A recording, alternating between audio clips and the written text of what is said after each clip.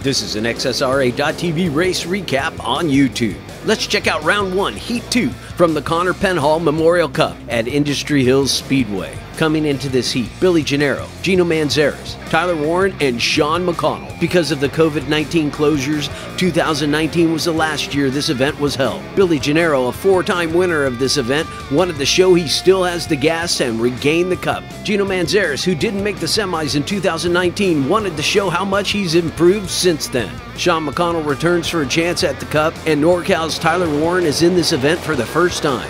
Tape up Gennaro with the whole shot and the lead. Manzares in second and Warren in third. McConnell on the outside behind.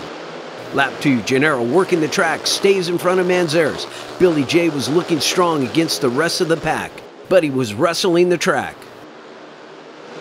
Lap 3, turn 2, Gennaro goes wide. Manzares, seeing an opening, stays low and closes in. They hit. Gennaro into the crash wall. His bike swims into the path of Warren, and he connects and crashes out. Oh, man.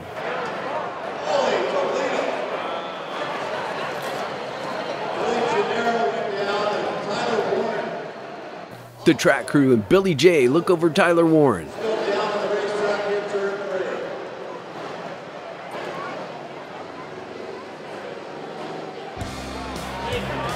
He's okay and gets back up. The riders are fine and they check their bikes.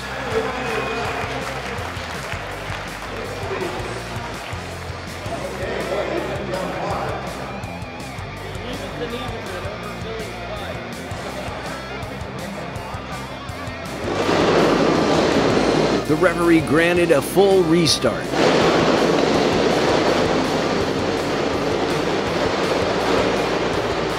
Restart, Gennaro with the whole shot, goes wide into turn 2. Manzares stays low and takes the lead in the back straight.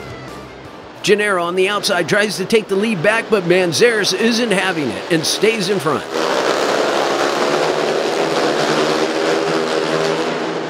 Gennaro fighting the track, chasing after Manzares. Manzares looking smooth, riding his line, increases his lead.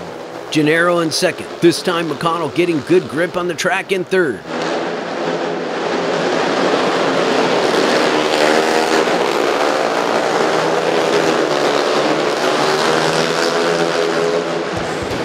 Manzares for the win. Gennaro second and McConnell third. Warren last. Incredible start in round 1 of the Penhall Memorial Cup at Industry Hills Speedway. That's an XSRA.TV race recap on YouTube.